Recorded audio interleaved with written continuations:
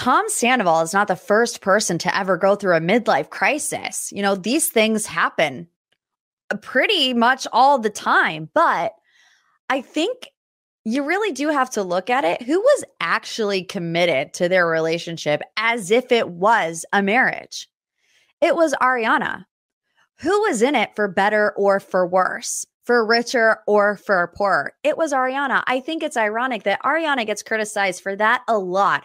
Oh, she didn't want to be married. He wanted to get married. Can you blame him? Like, she didn't want that. He wanted that. What do you expect? Well, it's a good thing she didn't marry him. Because even when things got difficult and they went through hard times and bad seasons, who was the one that remained loyal? It was not Tom Sandoval.